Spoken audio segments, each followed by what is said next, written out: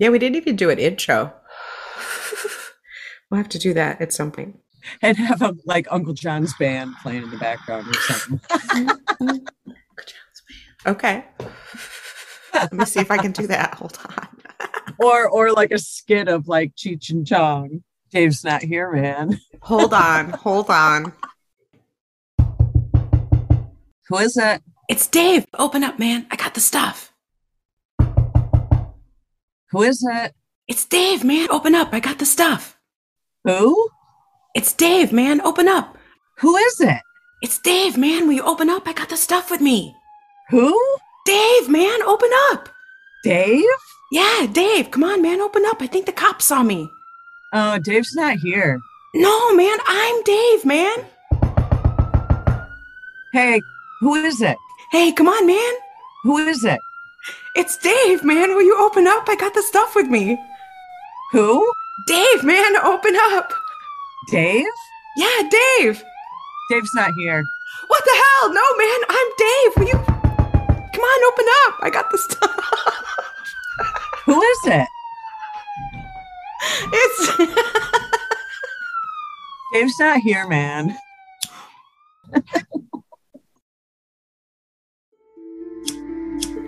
It's witchcraft.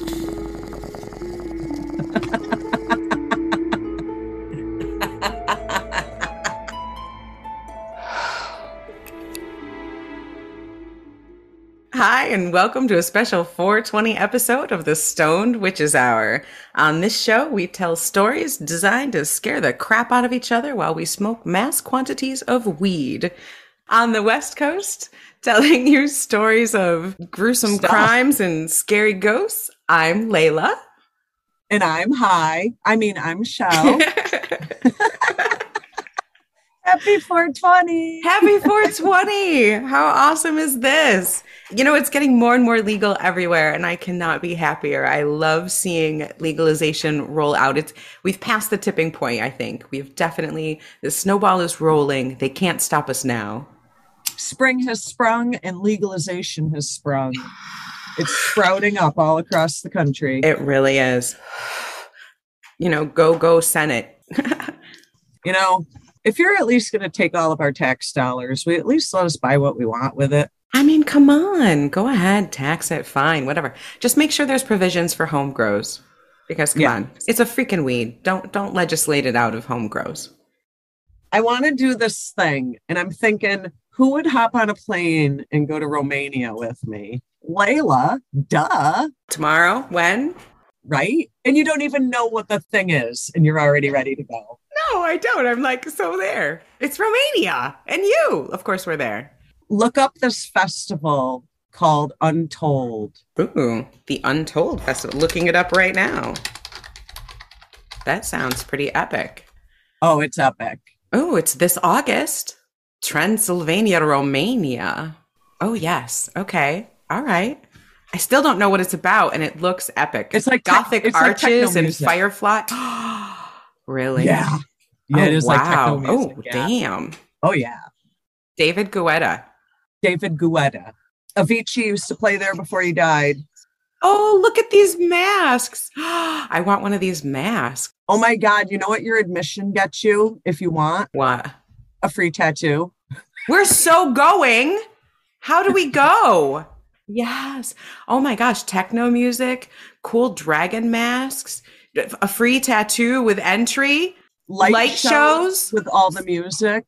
No, you need to look it up on YouTube, and you're going to be like, fuck yeah. And go to Transylvania while you're there. Oh yeah. And then we're in Transylvania. I mean, we can definitely. Wow. Oh wow. This looks like fun. Right? Isn't that like totally what we would be totally into? Oh, absolutely. So the GoFundMe is Send the Witches to Transylvania for the Untold Festival. I'm sure we can raise the money for that. Exactly. Wow. I think the four of us should try to hit that up. We definitely should. That looks like fun. Totally a next summer thing. I don't see why we wouldn't be able to. Always like around the first week of August, I think, every year. Nice. Wow, that looks like a lot of fun. I want to go. I'm so Right? excited for festivals of all kinds to start up again. Fuck festivals in upstate New York. Transylvania, man. Transylvania festivals are where it's at. Absolutely. Oh my gosh, that does look like a lot of fun. Kick our music festival patronage up a notch. Go to Romania. Yeah, right. What was the last music festival we went to? Like Mother Earth or something? I guess it depends on what kind of festival. What was the last? We went to that one that had Snoop Dogg and Bone Thugs. Fuck you. It wasn't really a festival. It was just like a multi concert. Dr. Dre. It wasn't really a festival though. We really suck. We did go to some music or to some pop festivals that had music. Ice Cube. Yeah, we went to a pop festival with Ice Cube just hanging out. But yeah, no, like pagan music festivals, the Hour Festival, Mother Earth, Harvest Moon. Haven't been to those in a long time. Coachella is happening right up the road from me, actually. Isn't that like a rich celebrity thing? It really does seem to be that way. I thought before I got here, I thought Coachella was going to be, it's the music and arts festival. And you always see people with flowers in their hair and dressed like hippies. And no, it's really just rich people cosplaying as hippies for the weekend. Sometimes there's really great music there. Don't get me wrong, but it's like it's the different kind of vibe. Are there. Yeah. They have VIP sections, and everyone's trying to get their Instagram photo, and it's very much a different kind of vibe. Music is great. The festival's very commercial. You're not buying your grilled cheese sandwich for $3 from a guy who hasn't showered in a week. No, there's no Shakedown Street, right? Festivals were fun. I miss it. But from what I've seen, it looks like it could be like that at Untold. It could be. That does look like a lot of fun. I mean, anything that's going to have those Gothic arches and a laser light show and fireflies, that's interesting. I'm there. I want to check it out. It could be fun. Not to mention, Vlad the Impaler's castle. I bet there is probably a ghost or two there. What do you think? That's not even a question. Isn't Romania where that one queen or highborn lady that literally used to bathe in her maid's blood?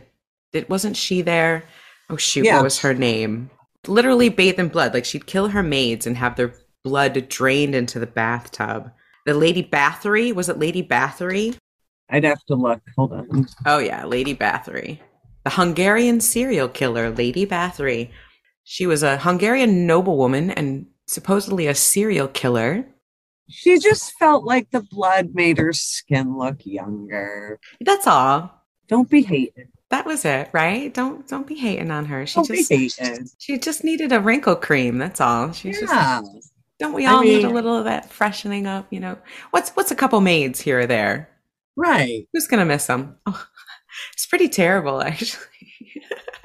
But I don't have no idea if that's anywhere near Romania or not. But that's who I think of when I think of like the whole vampire legend is Lady Bathory and her literal bathtubs full of blood. Actually, Romania borders Hungary. Oh, well, see, there you go. I guess my geography isn't too bad.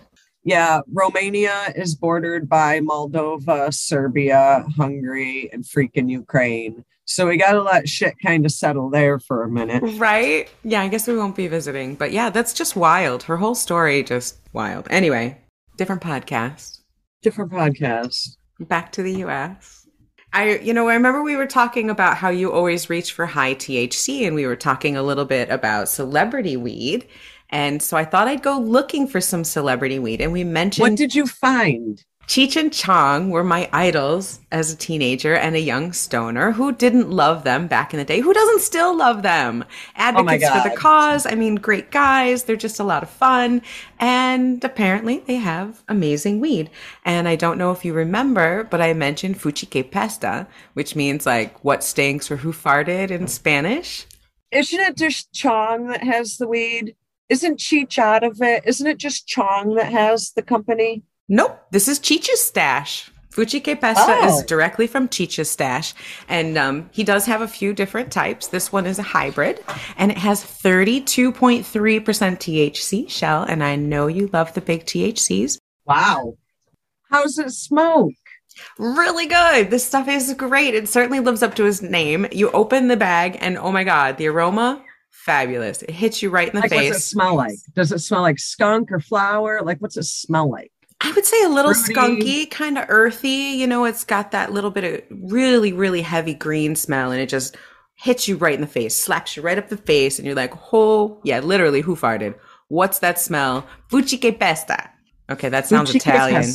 Why do I sound Italian? That's bad. Fuchi que pesta. So Fuchi que pesta, good stuff. A little purpley, smokes really good. Is it dense or? It's dense. It's sticky. It's fabulous. Really great high. Great body high.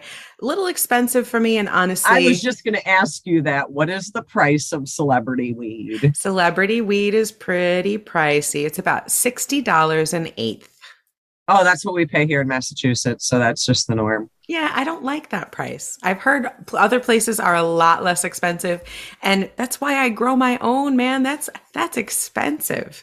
That's crazy, crazy price. And I've had other weed. Okay, this is good. It's kind of purpley. It's dark. It's dense. It's sticky. And the smell literally does smack you in the face with that kind of earthy, skunky goodness. What'd you say it was 32%? 32%. Yep, 32.3%. It's good. Definitely very stony, body high, good stuff. I would say more on the indica side of a hybrid, you know, really buzzy and relaxy. However, I can get that same really good, wonderful, but not quite so expensive, you know. But like you said, that's pretty much, if you're going to buy top shelf, that's what you're going to pay. If you want the higher THCs, and as we all know, sometimes it's not always the THC percentage, but the other terpenes and different chemicals that are in there that can interact and give you different types of high. So even though Chelle and I do tend to reach for the smack you in the face higher THCs, you can sometimes get a longer lasting high, a better high, a more body high, a buzzier high from lower THCs with different terpenes, which is why having a great bud tender makes all the difference. You really need to talk to someone who smoked it, who knows the experience. Bud tenders are key. So do you think that you really ultimately were paying more for the name as opposed to the quality of marijuana? I have to actually give it to Cheech in this aspect. I would say it's just as good as other top shelf and no more than other top shelf. So, and as far as packaging goes, just a little simple seal pack is far preferable to the plastic that's shrink wrapped in a cardboard box that's also shrink wrapped that's in another plastic seal pack. I would say it was really good. It was very enjoyable.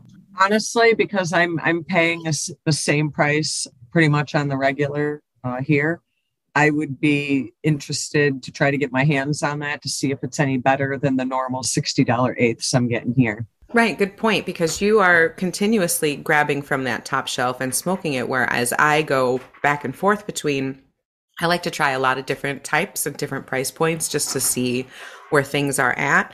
Plus I supplement a lot with my own weed. So I have a little bit of a different perspective. So I'd be curious to see what your take on this. And again, I wish I could just send it to you. Why can't I just ship this to you and be like, hey, Chelle, I tried this great shit out. Why don't you get a buzz and tell me what you think? I would love to do that. Put a bud in the mail. Right? It's just not fair. I should be able to overnight ship this to you, roll up a joint, send it to you. We could smoke together and you could tell me. You know, in honor of our 420 episode, I did want to mention, since we last met for our podcast, the bill, what did it passed the Senate and needs to go to the House, or passed the House and needs to go to the Senate, something like that. But it is a step closer to that federal acceptance. And then if that were to happen, you could pop a bud in an envelope and ship it to me. If that were to happen, yeah, that would be nice. Let's see, which one was it? It was so it passed the House and then it has to go to the Senate. Then it's also got to go to the president after that. And I guess Democrats are working on another legalization bill. So even if this one fails somewhere, which it doesn't look like it's going to, knock on wood. They'll have another one waiting, a plan B in the wings. Oddly enough, Chuck Schumer, I mean, I didn't think I'd ever say this, but New York, go Chuck Schumer. You want to know why? Don't give the man credit. He's a greedy motherfucker, and he sees what Massachusetts is making, and he is jelly. He's like, show me the money. You're probably right. I'm not an adult yet. We all know this. And I'm coming to realize that no one is, and there's no such thing as good guys or bad guys. There just isn't. No one is just a good guy or just a bad guy. It just doesn't happen like that. And that was one of those false things we were taught as children that like somebody pulled out of their ass and they're like, this sounds good. Let's teach this to our kids. So let me tell you about my 420. Yes, what are you smoking for this wonderful high holiday? I keep forgetting to mention that it's 420. I mean, 420. What did you get, Chelle? The score of the year. Ooh, do tell. Obviously, I know you're not used to having to pay what we pay for premium quality marijuana here. True. But so generally, more often than not, what you're looking at in the state of Massachusetts is about $60 an eighth. I can't tell you the other prices because I generally go eighth by eighth.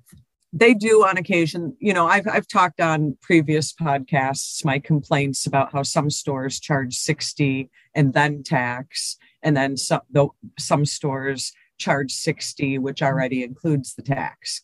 For the same grade weed, right? Right. So, I already have that dilemma here. Right. So the store with the good pricing, we'll actually shout them out because I just love them. Happy Valley. What a great name for a weed store. Happy Valley. It works. It totally works. So they do have some that are maybe a little lower than 60 on occasion. We'll call it a quote unquote sale. Who doesn't love a good sale? I mean, come on. Right? We all love to save a buck, especially on cannabis. So I go up there yesterday, and of course they're having their big 420 week sale, and they have mix and match any 8/8 for $2.88, which is any 8/8. Oh shit! What's 8 times 60? Hold on, let me get the calculator out. 480. Isn't that 480? Yeah, so 8 times 60. Isn't that 480? Holy cow, that's a deal. Right? Like I saved like almost That's 2 ounces for $280. Oh no, wait, 8 eighths. That's 1 ounce. 1 ounce. 1 ounce for $280. Which I can do some math. You were close. Still close. A deal. Still a deal. I saved like $196.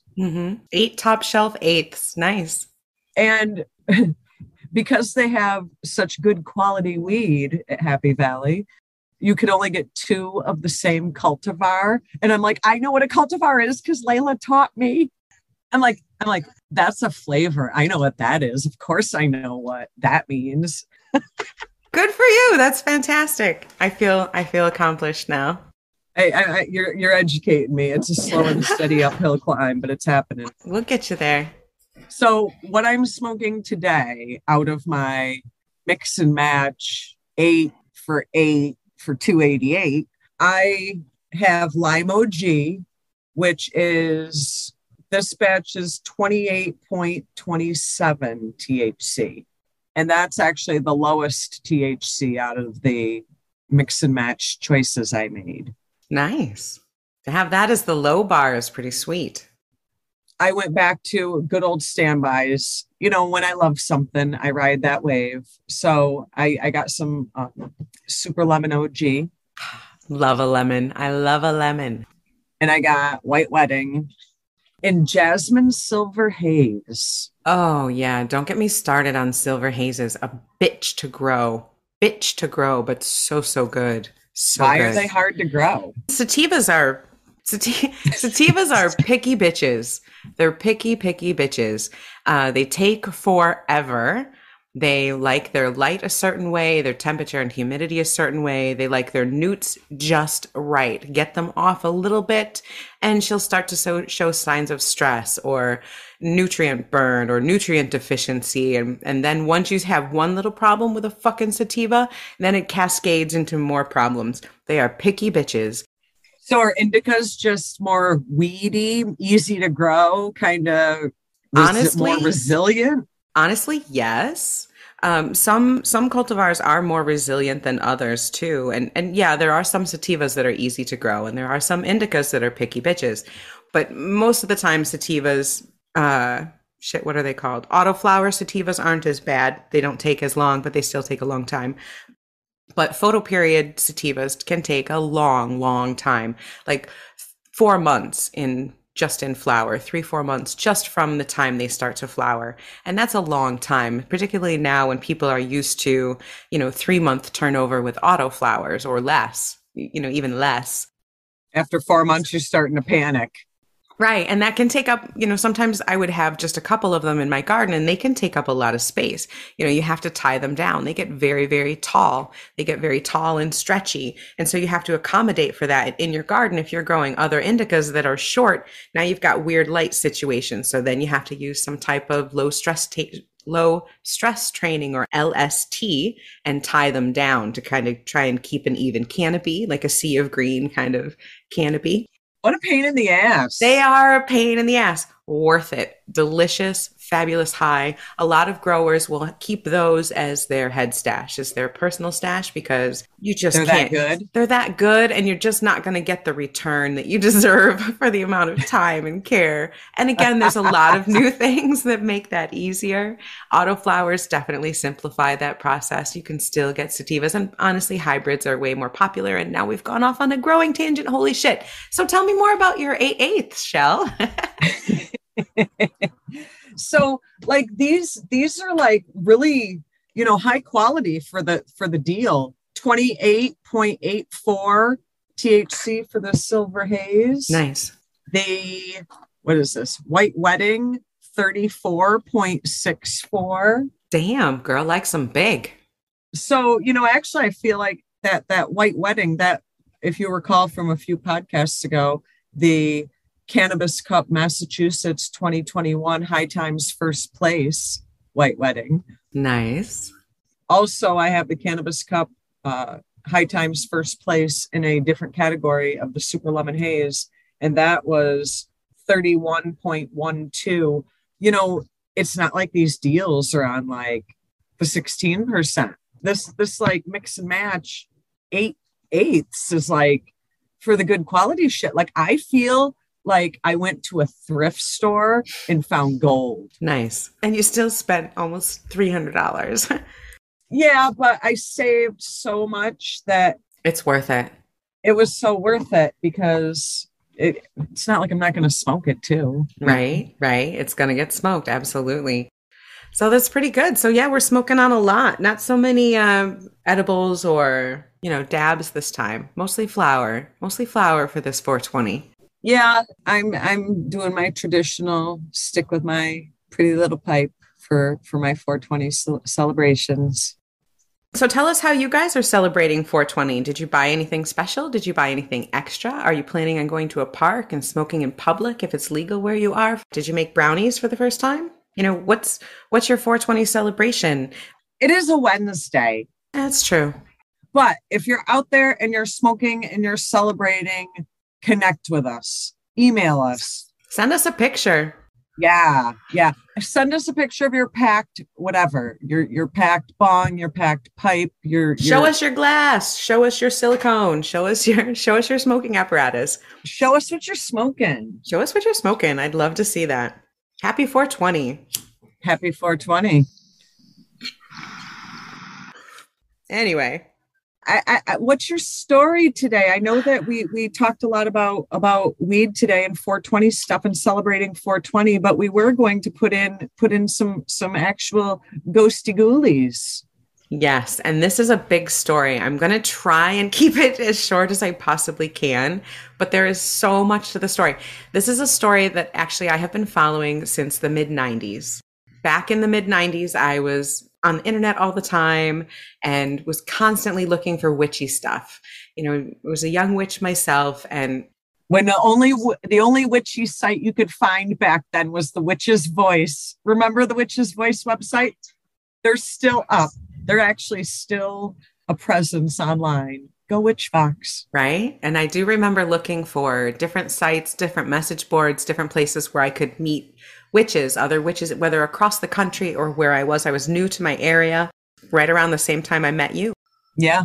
And so I was new to where I was living. I was trying to find pagans anywhere. And at that time, it was very difficult to find anyone who was a pagan. It was difficult to be out of the broom closet, quote unquote.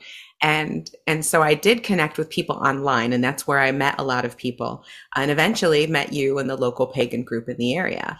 So I happened to stumble across a story out of a city called West Memphis in Arkansas, where 3 young boys had been murdered, and there were 3 local teens that were accused of the crime. And it was a big Satanist story that, what was it? Didn't they call it like the West Memphis 3 or something? yes, exactly. This is about the West Memphis 3. I vaguely remember that from like the news back then. It actually became a 3-part documentary on HBO that kind of blew up the story and became famous with Johnny Depp, with Eddie Vedder from Pearl Jam, with one of the Dixie Chicks, and all these people joined this cause. And I'll get to that, but I'll tell you why. But before it was even a documentary, the boys were on trial, and I found it because one of them at the time was Wiccan and was into witchcraft. So at the time, the fact that he was Wiccan and into witchcraft was paraded as proof positive that he was a Satanist. And he was even quoted in articles at the time talking about the goddess and talking about Wicca and it being an earth-based religion. And it blew my mind because no one talked about it at that time. And here is a young man who was a witch, just like me, who was exploring Wicca, just like I was at the time. And he was being literally persecuted for a murder that he didn't commit, and called a Satanist because of his beliefs. So I was drawn into this story, and they were found teenagers? They were 16, 17, and 18 at the time. They were Damien Echols, Jesse Misskelley, and Jason Baldwin. Damien Echols was the young man at the time who was 18 and who was accused of being a Satanist. He was actually under the care of a social worker because he had a lot of depression. He had some mental health issues. And so he was under the care of a social worker. Jerry Driver was a juvenile probation officer for Crittenden County, and he was obsessed with Satanism. This social worker literally would drive around at night of full moons looking for Satanist activity. The guy saw Satanists in every fucking shadow. And this is right at the end of, do you remember the satanic panic that was going on in the 80s? Like every freaking daycare, they were Satanists. Every other star was a Satanist. And Satanists, they were like, Satan is hidden in every nook and cranny of society. It was like the 80s version of the witch hunts. Exactly. So this was the early 90s, again, tail end of the satanic panic, but it was still there. We knew people who would not say that they were pagan or Wiccan or witches because of legitimate fear of losing their job or losing their children or having people of a town work against them. And here's proof positive that it was happening. And then in 1996, the HBO documentary.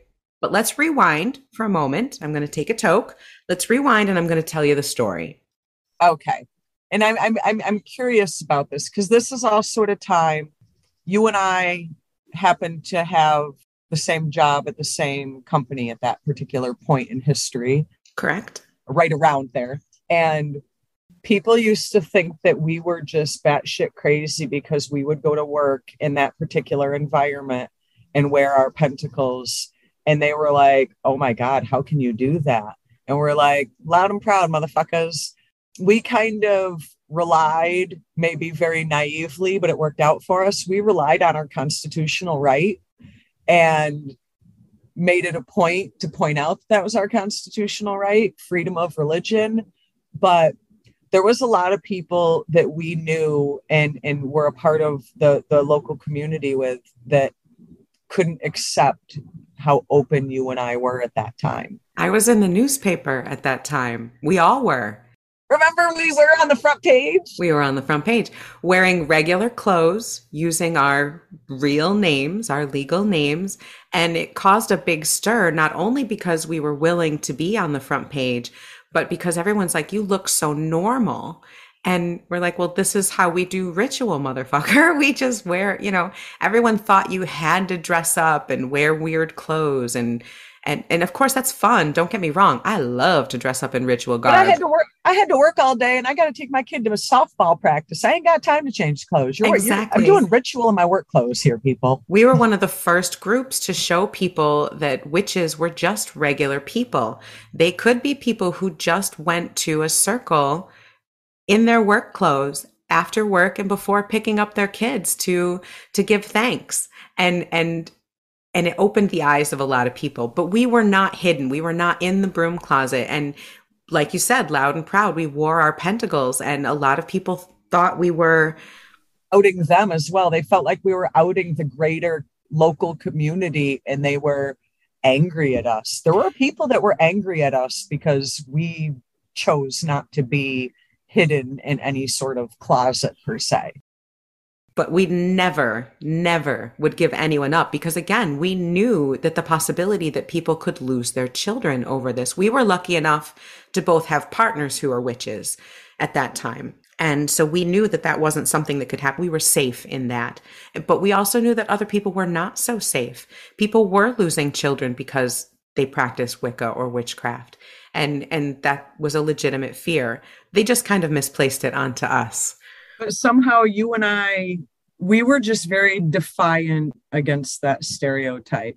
Very defiant against that stereotype. I mean, I remember back in that day, people would be like, you can't be a witch. You're not wearing black. Well, right. When I went to the store, I liked that shirt, and that has nothing to do with my religion. I just liked it, and I bought it, and now I'm wearing it. People were under the impression at that point that, almost like that Gothic look. It was like, right.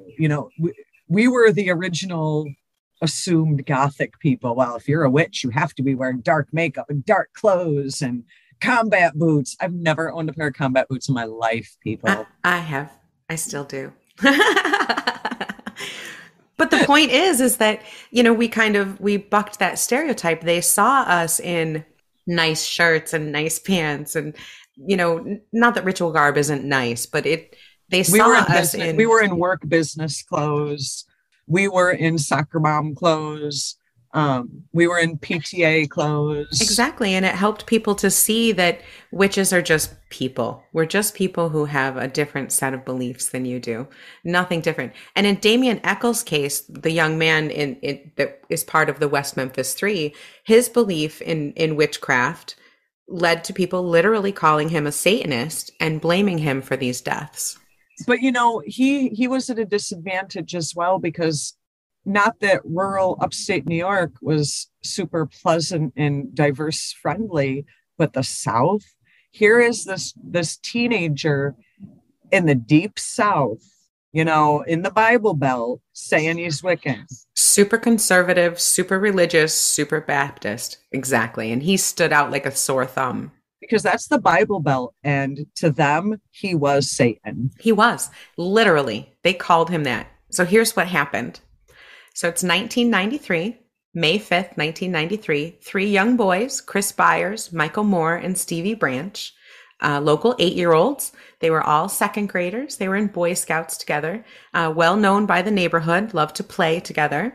They were together that afternoon. They were supposed to be home by 5 p.m. At least one of the boys was supposed to be home by 5 p.m.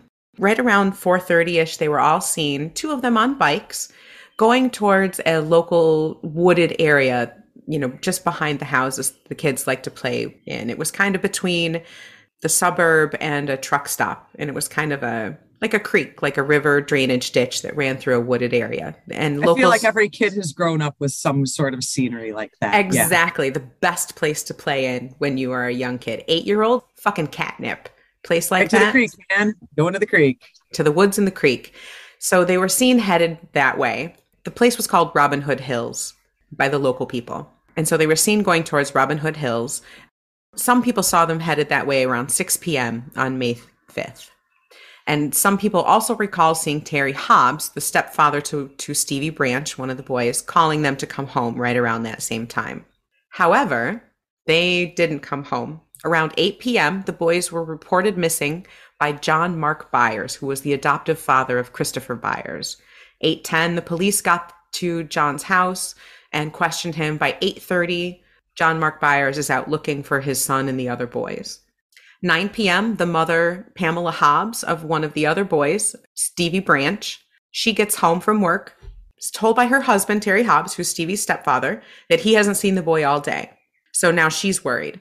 And the other mother, Dana Moore, at this time, 9 p.m., both of them report the boys missing, and everyone starts to look for the boys. 6 a.m. the next morning, the boys are officially declared missing by the chief inspector of the West Memphis Police Department, a gentleman named Gary Gitchell. And there's quite a bit of video of this. There's actually a documentary called Paradise Lost. It's the first part of 3. And I did see this documentary in 1996, which was after the West Memphis 3 had been convicted of these crimes. But anyway, so you can see that video if you want to. It is online.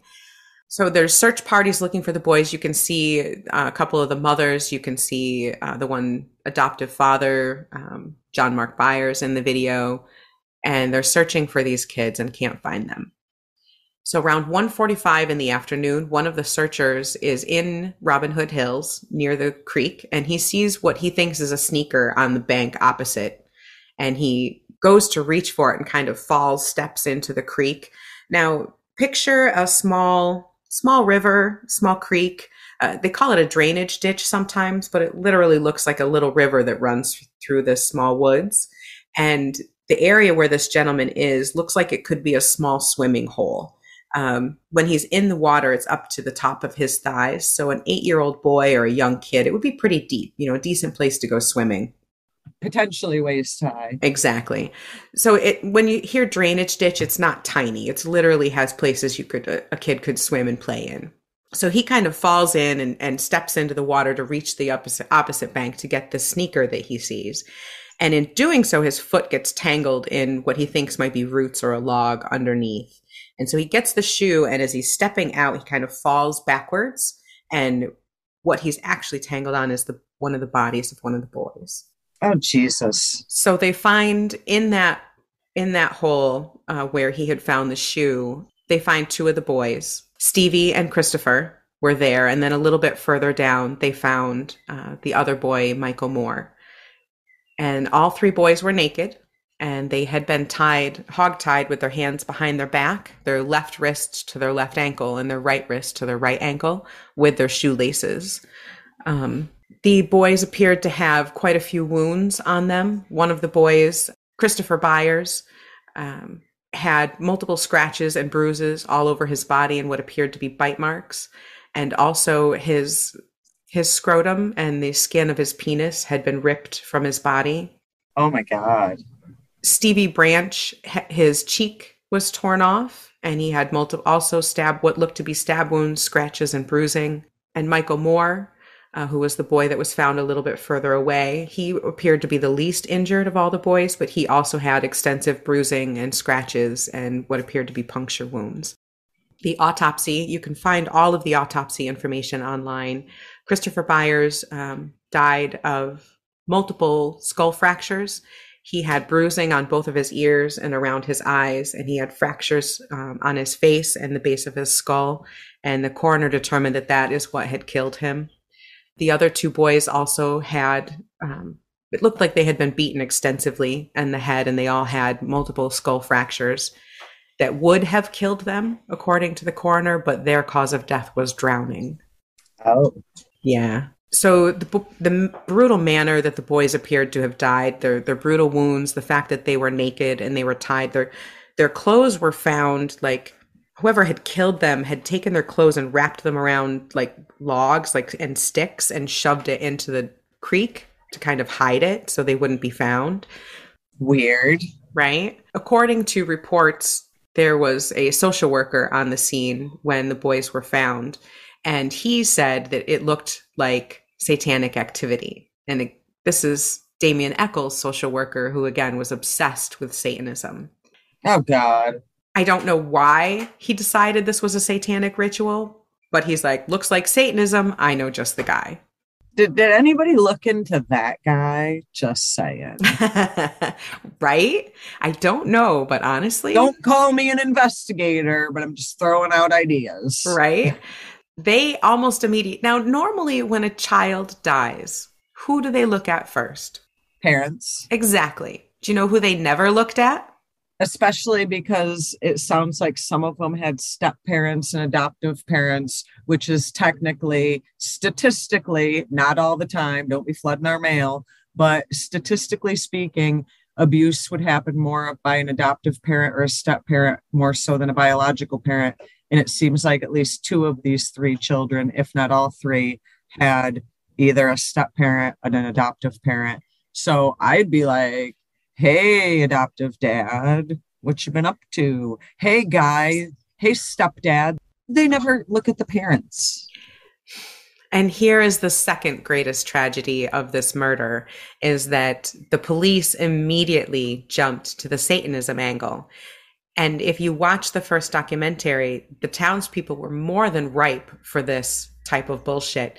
They were seeing Satanists everywhere. They were convinced that these boys who wore black and listened to Metallica and read Stephen King, and one of them was into Wicca, they were convinced that these kids were Satanists. That was us. We wore black. We were into Metallica. Yeah, we read books about Wicca. Stephen King, man, The Stand. How can you hate that? Exactly. Oh my God. So all of this, the main evidence was just the suggestion of the social worker? That's where it started. They did question Damien Echols in the beginning and let him go. He said he didn't know the boys, had never heard of them. Where things kind of went sideways was there was a woman, Victoria Hutchinson, I believe her name is. She wanted to play detective, and she decided she was going to crack this case and even described herself as a detective and was going to help the police. Her son, who was a playmate of the boys who had been killed, was babysat by a young man who lived in her apartment building, Jesse Misskelley. Jesse Misskelley has a below average or very limited IQ. She said that she wanted to know more about Damien Echols because she felt he was a Satanist, like a lot of people in town did. And so she asked Jesse Misskelley to introduce her to Damien Echols. Jesse didn't really know Damien and Jason Baldwin, the other two boys as part of the West Memphis 3. They were familiar with each other from school, but didn't really hang out. So she recorded a conversation with them where she tried to get them to talk about the murders, and they just didn't really. Nothing ever really came of it. However, the police did bring Jesse Misskelley in for questioning. Again, Jesse's 17 years old and has the comprehension of a 6 or 7-year-old. His father gave permission for him to be spoken to by the police. Basically, the police are like, we just want to ask your son some questions, and there's a reward if he knows anything and can lead us to the killers. And so Dad said, okay. By various accounts, they questioned Jesse Misskelley alone, unrecorded, for anywhere between 2.5 and 12 hours, depending on which account you believe. Is that legal? Technically, they asked his father for permission, and the father gave verbal permission. Today, none of that would be allowed. None of that would be allowed. There was no lawyer present. They only recorded 30 minutes at the very end of all of their questioning. And in that 30 minutes, he supposedly confessed and said that he and Damien Echols and Jason Baldwin had gone to the Robin Hood Hills to drink and decided to attack these boys and kill them in a Satanistic manner. He claimed that Damien and Jason sexually assaulted these boys and that he only helped hold them down and tie them up, and that the boys that Damien and Jason choked the boys with sticks, as well as beat them up and stabbed them multiple times and mutilated them. Again, one of the boys' scrotum and penis skin had been ripped off, and one boy's cheek had been ripped off. So they basically coerced a mentally inept person, yes, into an elaborate story that fit their need. Very much so. And according to the expert that testified for the defense, and even if you just look at the transcripts, all of the transcripts and information are available online. And I will put a link where you can do all your own research if you'd like to.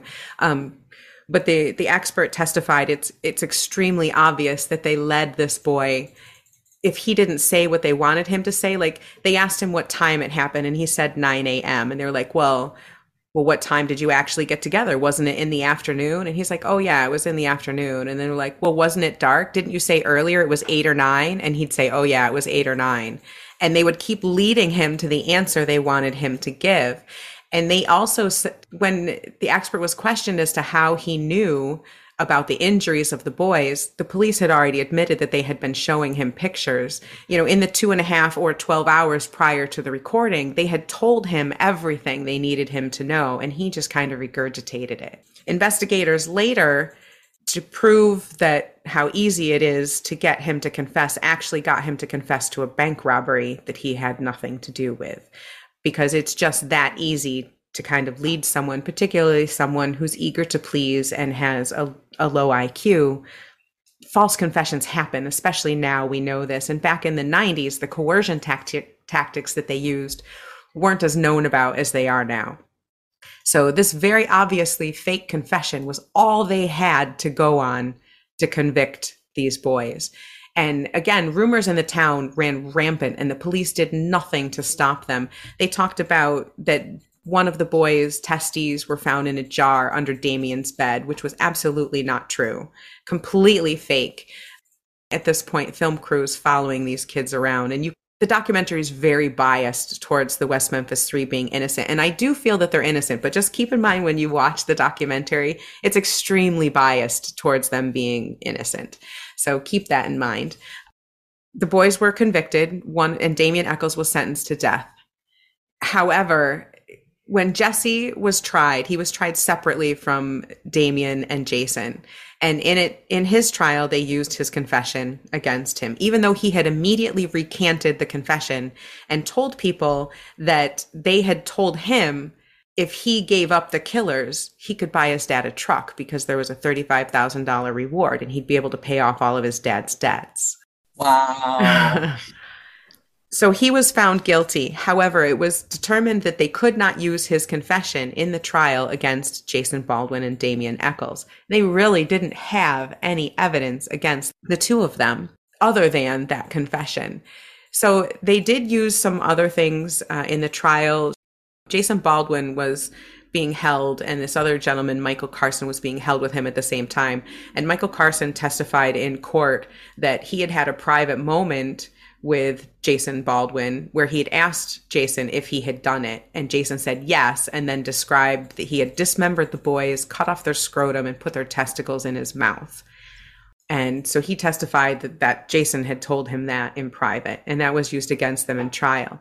However, one of Michael Carson's doctors had tried to call the court and contact the lawyers and let them know that he had been the one who had told Michael Carson those details to try and scare him into doing well in therapy, saying, you know, if you get sent over to detention, you're going to have to be with this guy who did this to these little boys.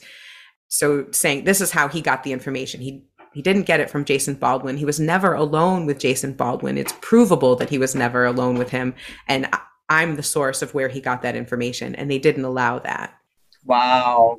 Jason and Damien were found guilty, and it was found later that the jury foreman, Kent Arnold, had actually had quite a bit of knowledge of the confession of Jesse Misskelley and brought it to the attention of the jurors in the deliberation room, even though he wasn't supposed to.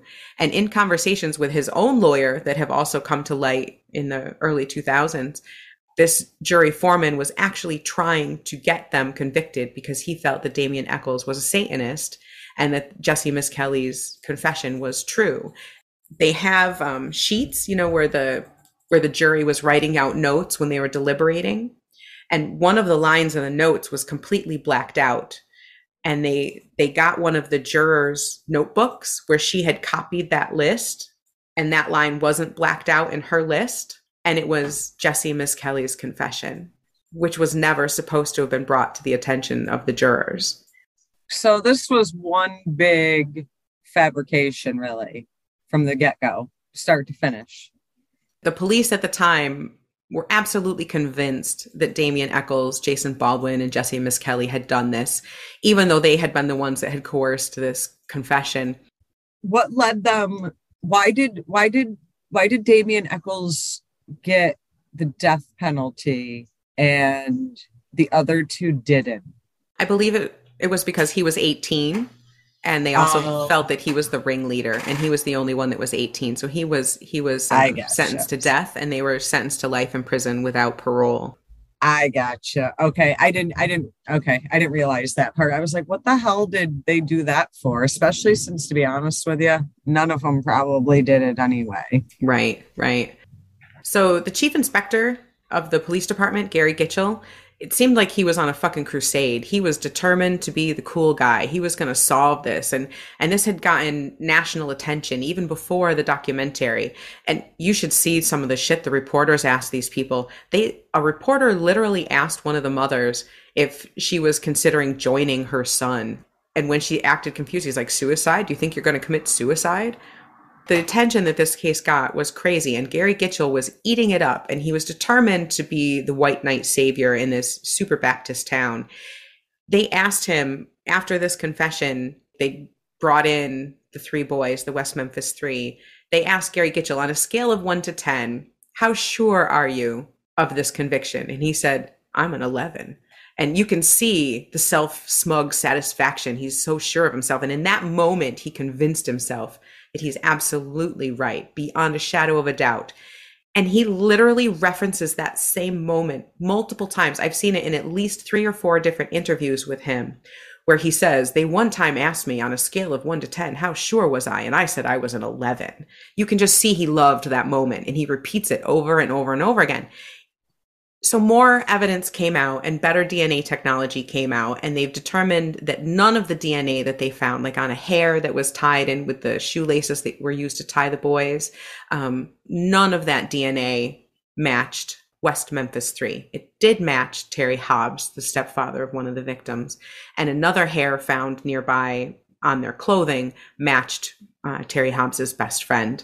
I told you. But it didn't match the West Memphis 3. So people have been trying. The one defense attorney for Jesse Misskelley never let this go. That guy, freaking amazing. He used his own money. This was like his first murder case he ever defended.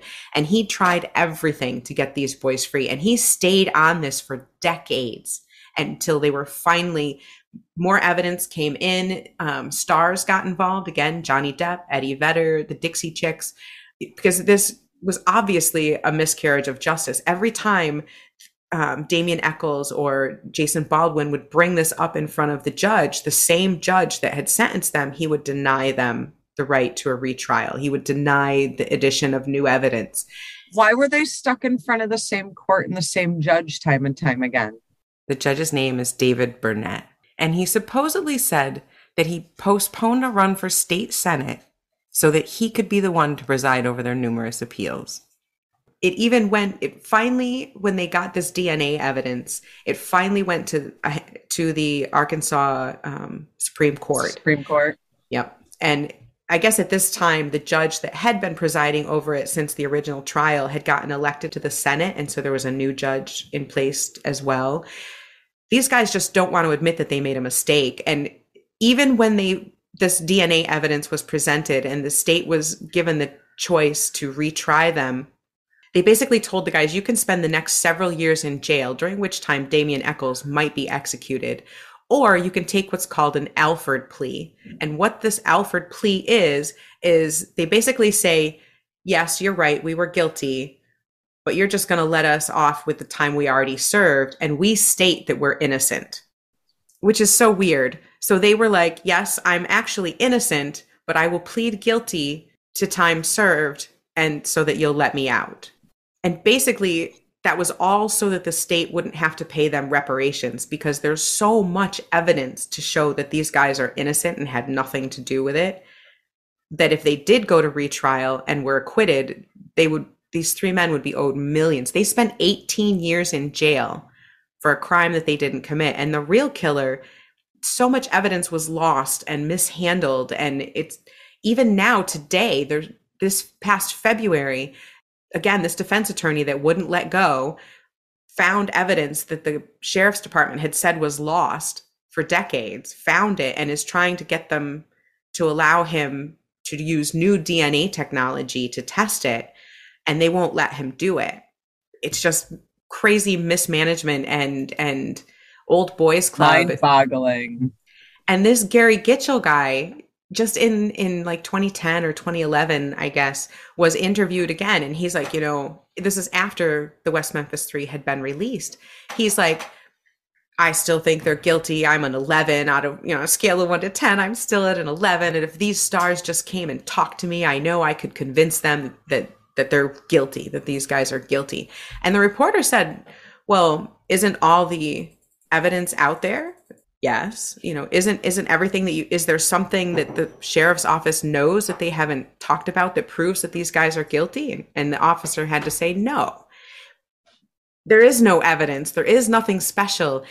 But even going through as much evidence as I could find online, and every single document is available online, there's nothing to tie these 3 men to this other than satanic panic and a sheriff that was determined to close a case. Shut the case down so the community settles down. Do what you can to calm the masses. Exactly. And these 3 poor boys, the documentary started to try and point a finger towards, not Hobbs. The documentaries point more towards the adoptive father, because he's always there. He always was in the spotlight. Anytime there's anything about these kids comes up, he's there. His wife, the boy's mother, died 3 years after her son died under unusual circumstances. And he mentions in an interview when he says, when my wife was murdered. By who? Right? So John Mark Byers, the adoptive father to Christopher Byers, looks a lot very guilty in these documentaries, because he's a little out there. He very extreme views, very religious, prone to spouting off religious views, setting things on fire, and just generally acting really odd. But they already had their convictions, so. They already had their convictions of the 3 guys, and he was determined that the West Memphis 3 were guilty. However, when the new DNA evidence came out, he even changed his tune, and he basically said, I was wrong. He said, I said since the beginning, if evidence showed that they were innocent, then I'll go with it. And he says, evidence shows now that they're innocent. And he believes that Terry Hobbs, because it was his DNA that was found on the shoelace. The other reason speculation has gone to Terry Hobbs is his now ex-wife, Pamela. At the time that the boys were killed, Terry Hobbs and Pamela Hobbs were fighting. She was mad at him because he had been caught cheating on her. I watched a video with him where he talks about beating her and her deserving it, and that he was mad at her because she was kissing a guy supposedly in their house, and that he was going to get even. He has a very violent past and is known to be violent with her. Oh, who's to say? Well, and his DNA. And his DNA. She now says she thinks he did it. And the reason, one of the biggest reasons why, is that she says that her son, Stevie Branch, had a pocket knife that he carried with him everywhere that had belonged to his grandfather, and he never left home without that pocket knife. The pocket knife was not recovered with his clothing at the scene. 2 pairs of the boys' underwear were missing, and this pocket knife were missing. She found that pocket knife in Terry Hobbs's drawer, and he had never told her that he had it, and she doesn't know why he would have it. She had long thought that the killer had taken that pocket knife, and she found it later. The killer probably did take the pocket knife, bitch. And she found it, and it's in a statement. Again, you can find it online, and I'll have a link to it. In a statement, she says to the police, she describes that knife and says why she thinks Terry Hobbs should be a suspect because of that pocket knife. Wow. I hope she divorced him. She did. So yeah, there's a lot of video out there. There's a lot of information. It's. What happened to them? To who? They're not still the 3. They're not the West still Memphis in prison. 3. No, they took that Alford plea in 2011 and were released, and they have been released since then. Jesse Misskelley, I believe, is still living in West Memphis. He keeps a very low profile. He doesn't have any social media. You can snail mail him. There is an address you can mail him through in care of another person. The Damien Echols has written quite a few books. He's been active. He's on social media, online. He's done quite a few interviews with people. You can find those. He did live in Salem, Massachusetts for a while. Louisiana. I believe he lives in New York City now. I'm not 100% sure. He's been married, actually, for quite a long time. He and his wife married while he was in prison, and they're still together. Very cute story. I heard he wrote the lyrics to a Pearl Jam song. He did. He co-wrote the lyrics to a Pearl Jam song. Eddie Vedder was instrumental in helping to bring this to a lot of people's attention and getting the guys to the point where they could take an Alford plea. And Jason Baldwin, I believe he lives in Austin, Texas, and he works, I don't know if he's founded it or if he works with it, but he works with a group, a nonprofit that helps people who were wrongly convicted to try and get them free. Yeah. So the guys are definitely doing a lot. Damien Echols doesn't say if he's a witch or a Hindu or a Christian now. He says they're all the same. All religions are the same. He does practice magic. He's a spiritual person. Very much so. And he does have several books out, including a new one called High Magic, a guide to the spiritual practices that saved my life on death row.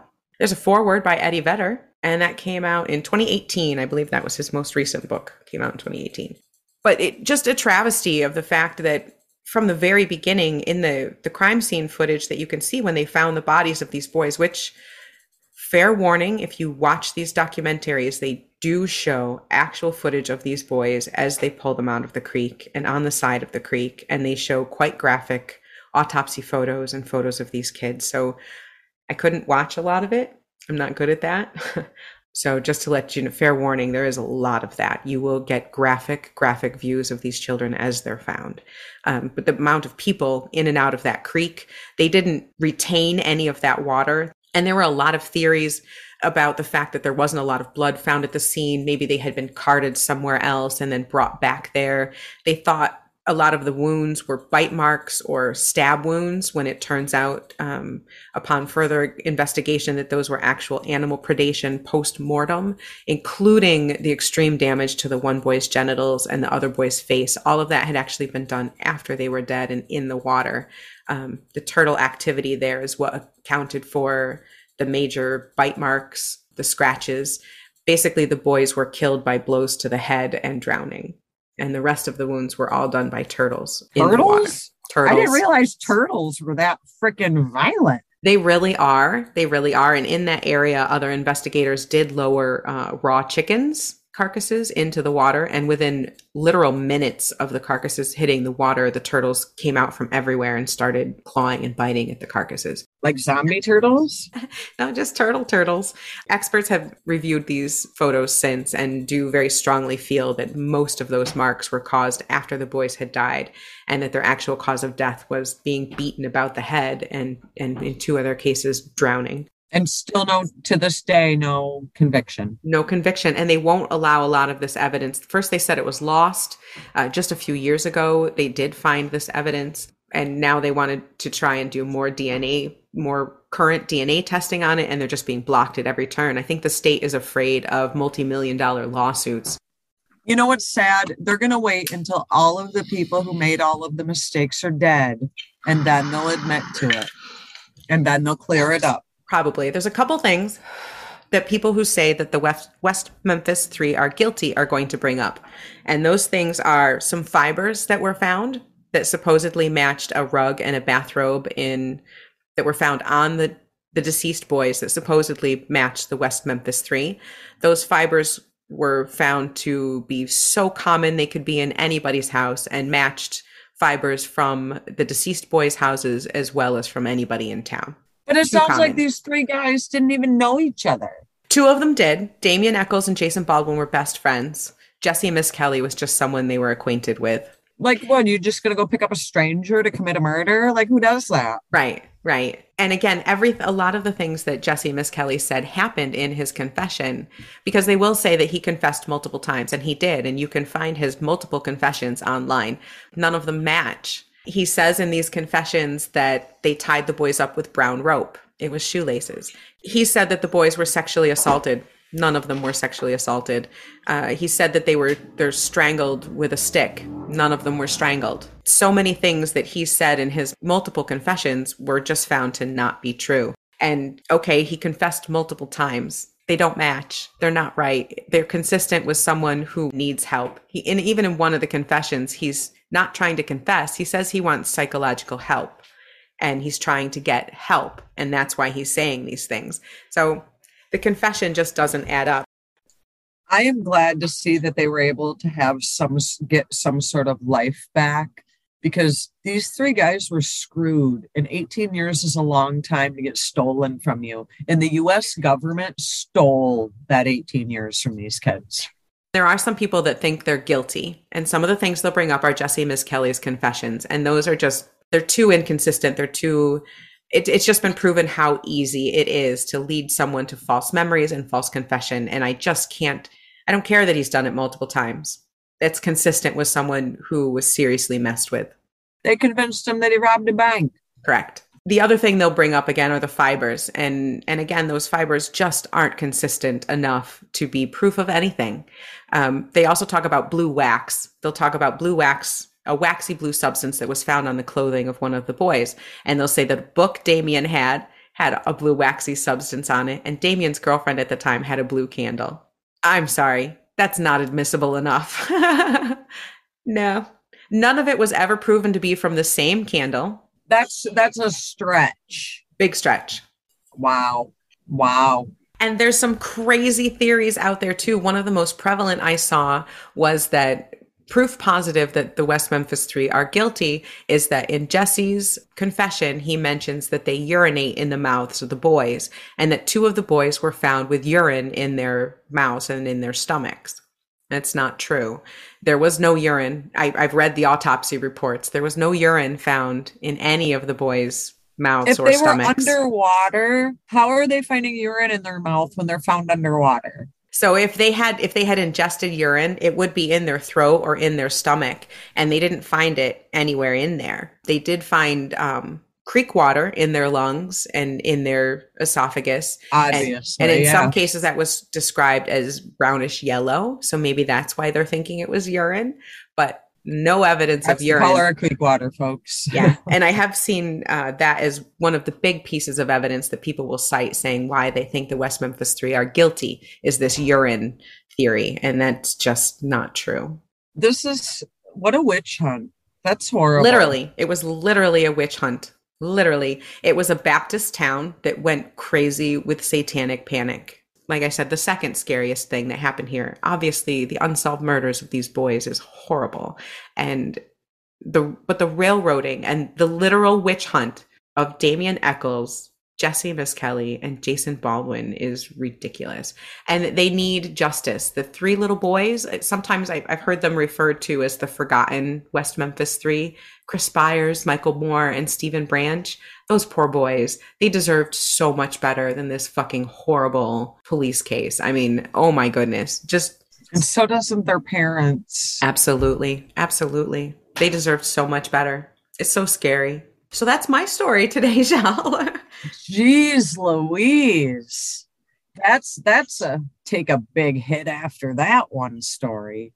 I feel very bad for the families of the three boys that were lost. All six boys, the families of all six boys. But I am grateful that the other three boys were able, albeit way too late, to get some semblance of life back. I agree. Luckily, the one boy was able to get out of this before he was executed. But the reality is he could have been executed innocently and no one would have given a shit as far as the government. The state of Arkansas wouldn't have given a fuck if they accidentally executed this guy. They'd be like, our bad, sorry. They would have happily executed him. They wanted to execute him. Yeah, so luckily he was able to persevere and make it to the other side. Jason Baldwin, who was Damien Echols' best friend at the time this happened, and I believe they are still friends. When you watch the video of these men giving the Alford plea, Damien recognizes that Jason didn't want to do it because they had to say they were guilty, and Jason didn't want to do that. However, Jason did it knowing that the state was trying to kill his friend. They were literally going to kill Damien. And the only way to get him off death row was to say you did it. was to do this Alfred plea and say, I'm innocent, but I'm going to say I'm guilty so that you can charge me with time served and let us all go and save my friend.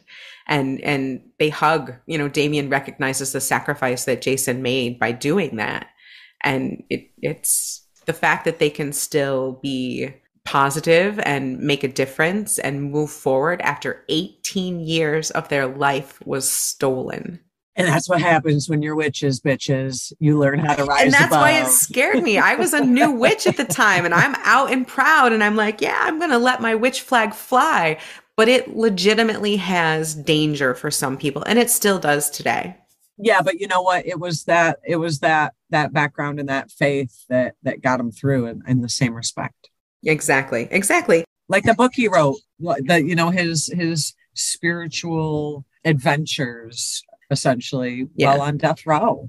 It became a big thing. And as a young witch, to me, it was vitally important to see how this turned out. And now, decades later, to see it come to them with the Alfred plea in 2011 and now still trying to make their way. And even, like I said, in February, they're still trying to clear their names and find the real killer. I don't know if you're going to top this West Coast story today, Chelle, because this one is an ongoing tragedy.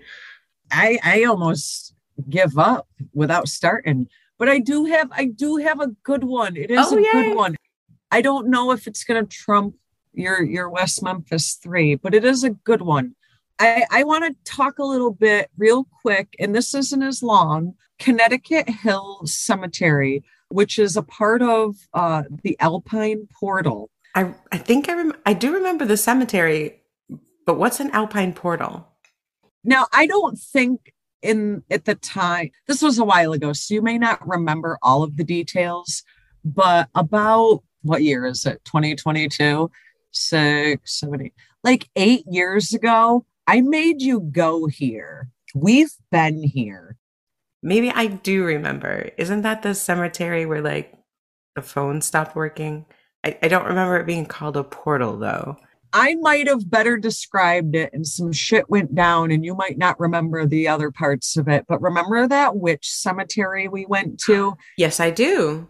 Everything stopped working and we were panicked. Yes, I do remember that. All electronic things suddenly stopped working. Batteries died. Things started acting wonky. Alpine Portal. Okay. So for our listeners out there, this is the Alpine Portal is located on Connecticut Hill in Alpine, New York, which is give or take roughly roundabout kind of near the Corning, Elmira area. Imagine one Saturday afternoon, Chelle calls you and says, oh my God, I found this place and we have to go tonight. Bring your weed. Always a good time. I highly recommend if you're lucky enough to have that happen, do it, go. Do it, right? I am like that friend. I always have these weird adventures. So I had found this. I think I had come across it online. I think you can find it on a website called Road Trippers. Supposedly, now this is about an hour or so away from my hometown, but supposedly this Alpine Portal, they deem it as you can meet aliens, Bigfoot, and your dead grandmother in one spot. Wow, that sounds like a party right there. It does. So there's a couple things going on in this location. Now, when you and I went with a few friends, we kind of honed in specifically on a very wooded, out of most kind of flow of people area, this cemetery that supposedly had a witch buried in it, which we'll get to that in a minute. So off we go to this cemetery. We didn't really focus on the alien Bigfoot piece of it. We were kind of more into the cemetery piece. Yeah, we were looking for the witch's grave. We were more looking for that. Absolutely. If Bigfoot happened to hop along, we were down, but we weren't particularly looking for him at that time. Right. We were more looking for the witch cemetery. Right. And we were like, hey, if any green men come along in a spaceship, we're down. Right. If you get abducted, take me along. We'll take a ride with you around the sun. This is in the hills of Lower New York State. It's on what's called state game lands. And these lands have been whispered about by locals for decades and decades and decades. Reportedly, it's the home to a migratory pod of Sasquatch. Oh, which for any of our Bigfoot listeners out there, because I know we have some, if you know anything about this, hit us up because I want more details about the old Bigfoot in New York State thing. But what's a group of Sasquatch? Like, is it a pod? Like it's a murder of crows or whatever. Like, I don't know. They just call it a migratory pod of migratory Sasquatch. pod. Okay. So like a herd of Sasquatch, a I pod. guess. I don't know. Okay. But Connecticut Hill has also been the home of UFO sightings, wandering ghosts, and other strange phenomena that have lent credence to the land's nickname, the Alpine Portal. This actually also used to be a Native American settlement on this hill. There's some different reasons why people think that it was abandoned, but some people say that the Native Americans left Connecticut Hill because they were driven out of the area by George Washington's troops in the 1700s. Possible. And then they say that more recently, people abandoned it because the climate made for terrible farming. And there are people to this day that say that they did have family that had lived in that area and on that hill more recently even than that. But now, present day, it is a part of the game lands, the state wildlife management area. So it's basically like New York State wooded area. Even not just the local people, even paranormal investigators who have been there say the wildlife on Connecticut Hill is a little wilder than usual. Really? Okay. Like how so? Well, they believe like to circle to the Bigfoot thing again. They believe that this migratory pod of Sasquatch happened to stop in this area for shelter during the winter months before moving further south for the winter. Think of it as like a rest stop on their highway to warmer places. I don't know. So they're snowbirding to Florida and they happen to stop here. Apparently. Okay. I didn't know Sasquatches snowbirded in a pod. I actually thought that they kind of were like singular roam alone people, but I guess you have to. I am not a Bigfoot expert, so I don't know. I guess you have to hook up and get some booty to recreate at some point. Right. So yeah, maybe it's a parent. I don't know. Maybe they stay together with the kids. Maybe it's a family unit. I just can't believe I just mentioned Sasquatch getting booty, but hey, Sasquatch whatever. Sex. That's not what this podcast is about. It is not. We promise. But they've actually backed up their claims with what they call convincing photos, videos, plaster casts of footprints taken from the hill, as well as purported Sasquatch vocalizations. Now, for people who are sitting there thinking, Bigfoot is on the West Coast, my friend. They've recorded Bigfoot talking. That's what they say. Vocalizations, not talking, vocalizations. Sounds. Bigfoot sounds yeah. Like, Is that like an actual Bigfoot sex sound? Because Bigfoot getting booty right there? I think so. Okay. But I remember when I was younger, and like I said, it's about an hour away from my hometown, there were Bigfoot sightings. So for all you people who think that Bigfoot hasn't taken a visit on the East Coast, I assure you, friends, he has. Yeah, there's a rest stop on his way to Florida right there. Right. Like this isn't out of the realm of possibility as far as I'm concerned. So they, eyewitness accounts of quick glimpses of the creature, violent campsite attacks in the dead of night. But my own personal add-in, I want to say this is black bear country, people. Right. I'm not saying no Sasquatch. I'm just saying there's black bears that want your food. They have seen reports of big blurry beasts.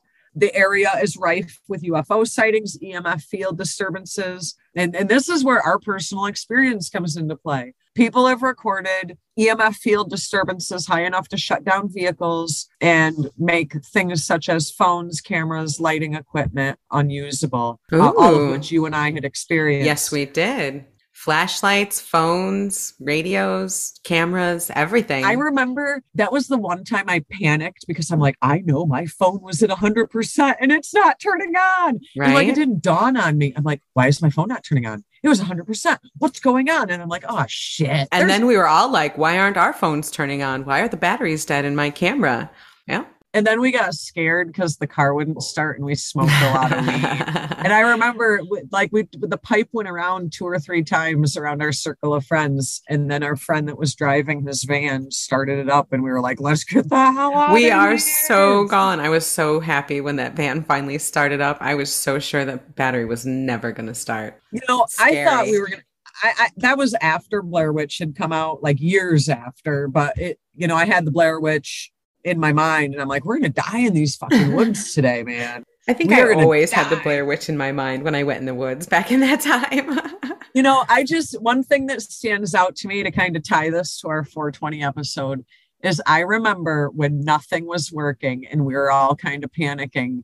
I specifically remember turning to your husband and saying, does at least your lighter work? And he flicked Yes. his lighter. And that's when we were like, well, at least we can smoke. We can't leave. We can't get our phones to work, but we can get high. That was our priority. We're like, well, if we can get high, we might as well die here. It's one of the things we love about my husband. No matter what's going on, you can always count on him to have a working lighter and a packed bowl. Always. For real.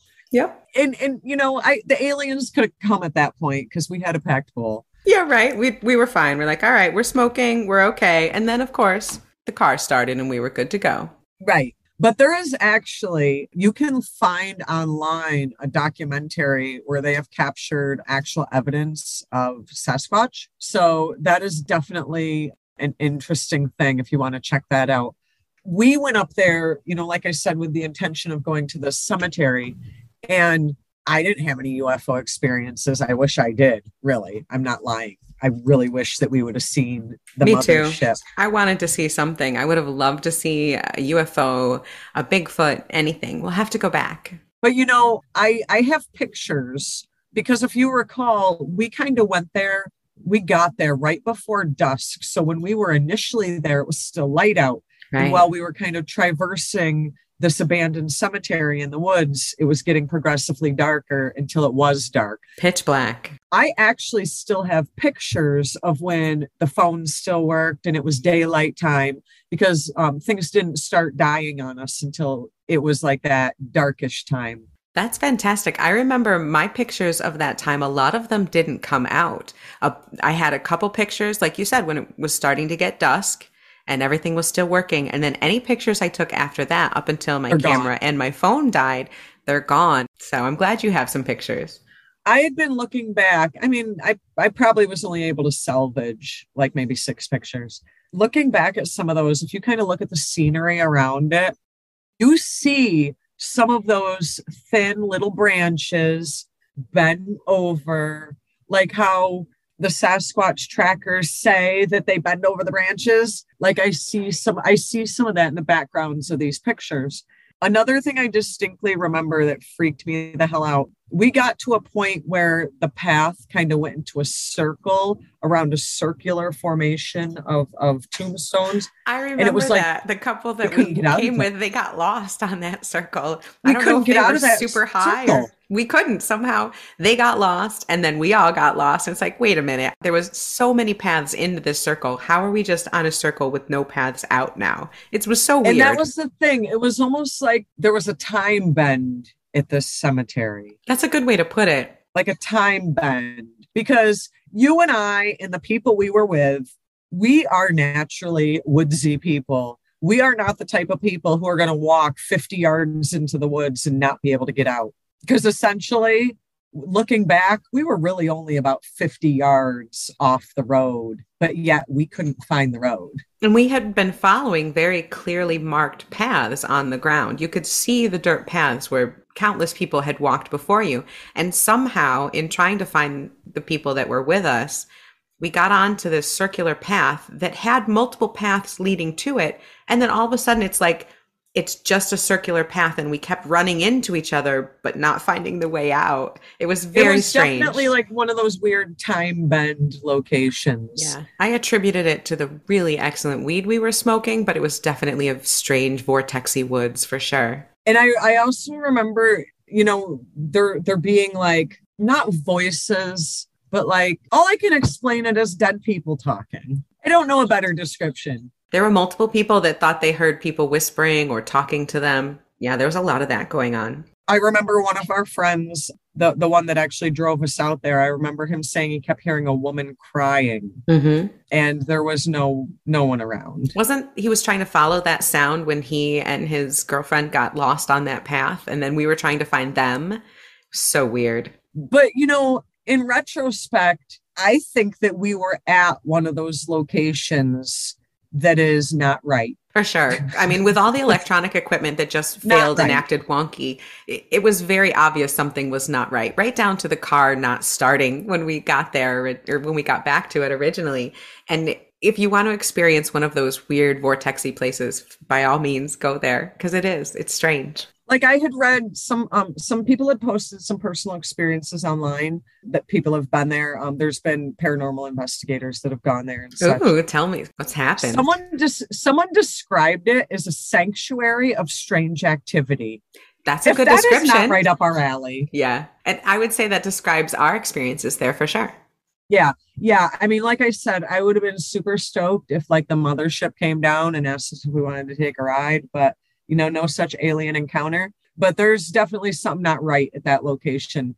There was definitely enough weirdness that even I remember distinctly that it was definitely odd. There was enough crazy stuff that I can't explain, and it was strange. The whole area. And kind of back to the time bend thing, it felt like we were there for like a half hour when in reality we were there for like hours. I was just going to mention that.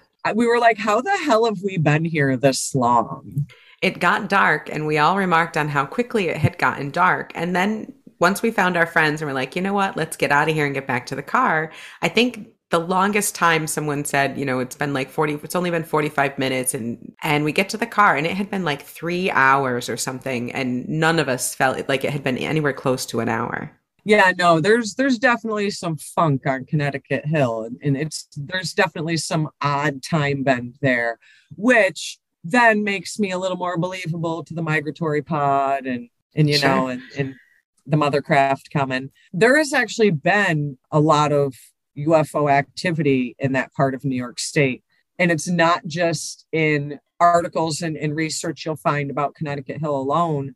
If you just do some general UFO research, you'll actually find stuff that points back to the area of Connecticut Hill. So not as crazy as people think. You and I just happened to not experience any extraterrestrial activity when we were there. I would say the Bummer. things that we did experience were pretty wild. So people actually see lights and craft around that area.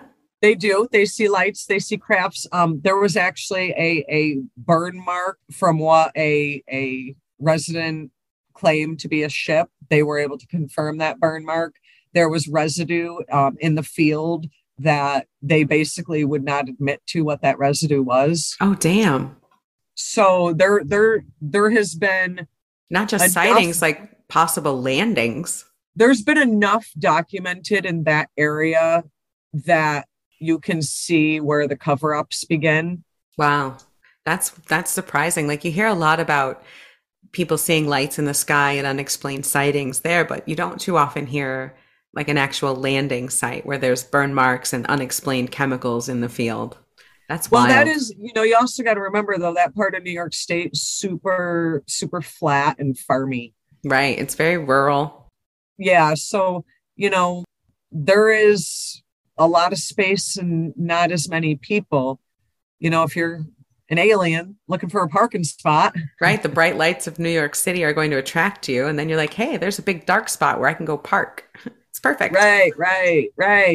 But I don't know, I haven't been able to find anything that kind of talks back to what the cause of this Alpine portal could be. I also found, there's not a lot of ley lines in upstate New York, but there are some. And there is one, I think it was like 45 miles from Connecticut Hill. I don't know if that's close enough to have like I don't know enough about ley lines. Maybe. I don't either. So I don't know if that's close enough to it to have any sort of metaphysical effect, but something's awry up there. And I think we should go back again sometime. But this time I think we should be looking to be like abducted to another world. Right? We should go specifically looking for some cryptids and see if we can find a Bigfoot and some aliens and not just All a right, we witchy know the grave. ghosts are there, so check ghosts. Yeah, weird time thing, check. Now we need to check mark off Bigfoot and the aliens. Aliens. I agree. But it is a beautiful place in the daytime, but be prepared to A, have to find your bearings, and B, be a little spooked if you go up to Connecticut Hill. Yeah, make But we sure had to a blast. bring some analog equipment too. You know, bring a regular wristwatch and not an electronic one. Let us know if your electronics also crap out on you when you get there, and if you have any time anomalies, because we certainly did. But on the bright side, again, even everything stopped working, including our vehicle. But the one thing that kept us through and never died on us, that Bic lighter A and that Bic pet lighter. bike. Yeah, my lovely husband saves the day yet again.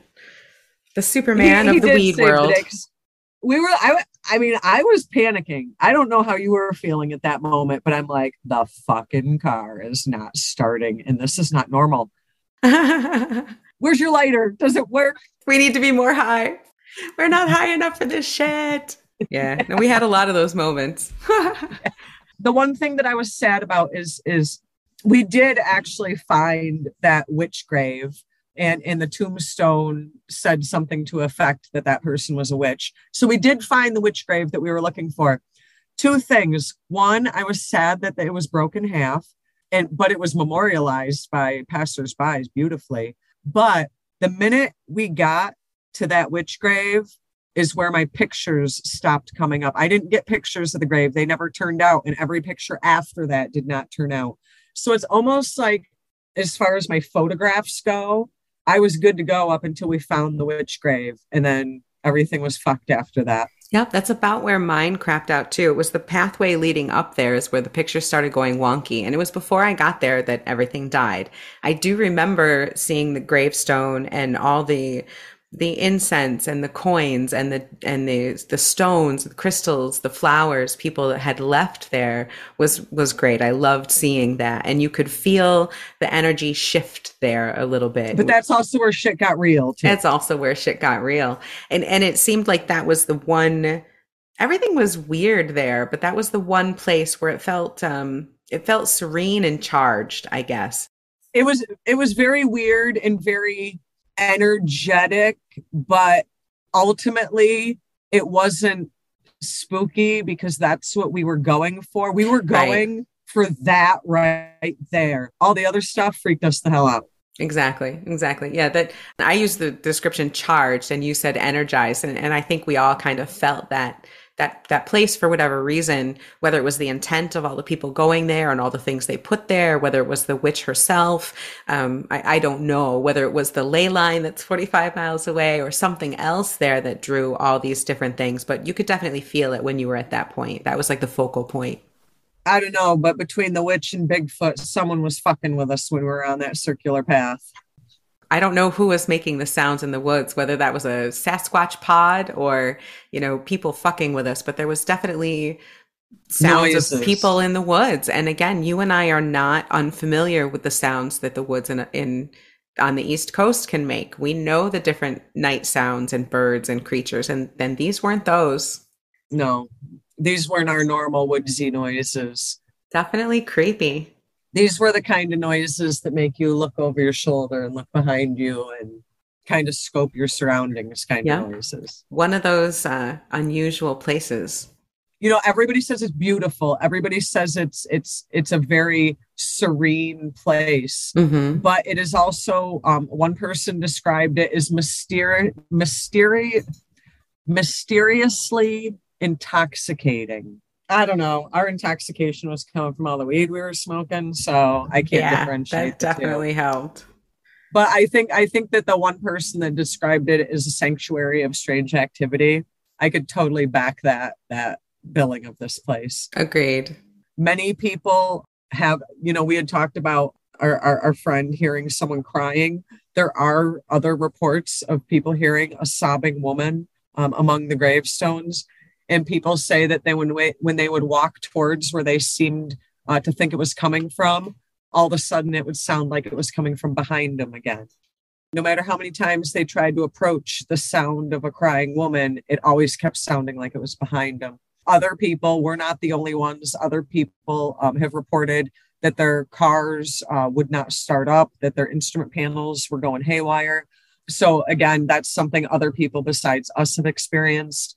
There have been some Bigfoot, Sasquatch, quote unquote, hunters that have reported that they have been able to communicate with the well-known knocking signaling that Sasquatch use.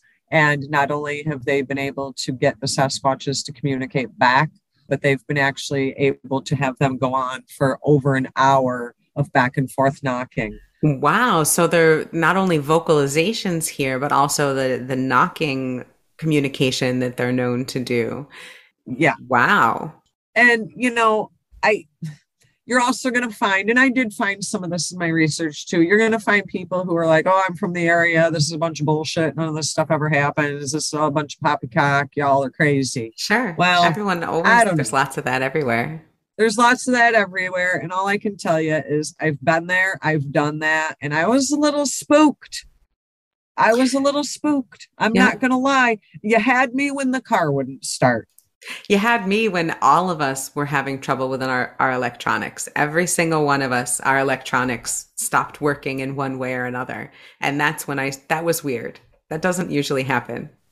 And we were kind of with a group of people that are pretty technically knowledgeable. I mean, yeah, we might as well had the genius crew with us. I mean, and right. We were struggling, and it was the real deal. Loved it. I'd totally go back again. But Connecticut Hill and Alpine, New York, real deal, folks. Yeah, go if you want to experience some anomalies and maybe see some aliens or Bigfoot. How fun is that? Your story is definitely that was scary for so many different reasons. I mean, but ours was a fun, badass road trip that I was just like, hey, I got this idea, guys. It was a spectacular good time, that's for sure. And thankfully, you guys always just are like, all right, where's she taking us now? Your ideas, your road trips are always fun. I would never miss one. Anytime you're like, I have an idea, I am there. You know that, girl. I'm right there. Right there. I think sometime we should revisit Connecticut Hill, because definitely an active place that I agree. Think that you will definitely on some level experience something. Mm-hmm. Also, in honor of our 420 show here, I have a couple shout outs I'd like to do. Who are you shouting out today? One of them actually doesn't have anything to do with 420. This one is Chris Griffiths, who is the host of a podcast called They're Not Shadows. And I highly recommend you listen to episode 41 of this podcast, because on it, do you remember in our episode, the one with Tom, and we all told personal ghost stories? I wrote out my personal ghost story and shared it with some people, and Chris Griffiths asked if he could read it on his podcast. He does great stuff. First of all, his voice is dreamy. It's perfect for telling ghost stories. And he uses sound effects and background music. So if you want to hear my story told the way it really should be told, check out the podcast They're Not Shadows, episode 41. My story is The Staircase. Awesome. I can't wait. I'll have to check it out. You should. It's super creepy. It's fantastic. I love how he does it. I also want to shout out someone I hope to have on as an interview this month. Her name is Lisa Ann, and she is the host of Empower with Flower. She has a YouTube channel, and I love her so much. She is so positive. She's so into weed. She's into witchcraft, and she just has the coolest little videos. She does educational videos. She talks about THC, THCV, how to roll joints. She talks about weed delivery. She's all about empowering women with cannabis, and I'm totally into that. And I just love her, and her channel's adorable. Empower with Flower on YouTube.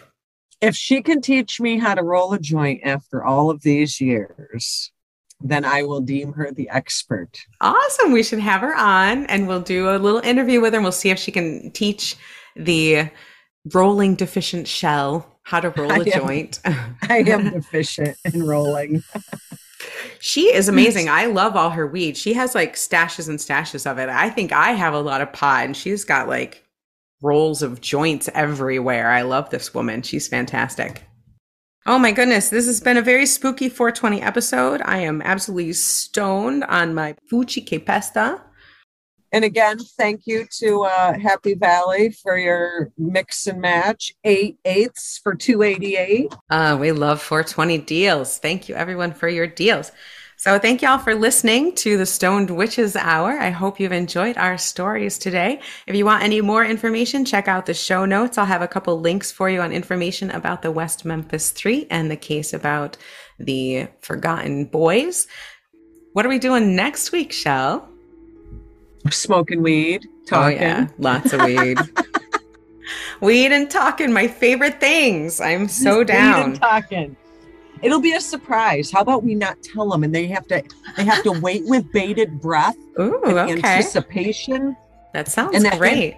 That anticipation will get them through the week, and then they can finally hear our last episode of April. And if you have any ideas of either of weed you want us to smoke, munchies you'd like us to try, or stories you think we should look into, email us at thestonedwitcheshour@gmail.com or send us a DM on our Instagram, Stoned Witches Hour.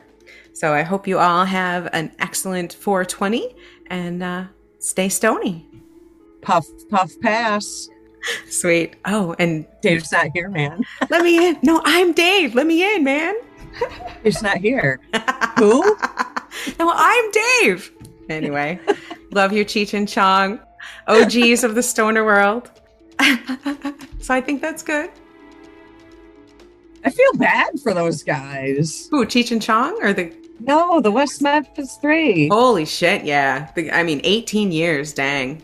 That's a lot of your life to have stolen and then to get no reparations because the state is scared. They're just like, good luck.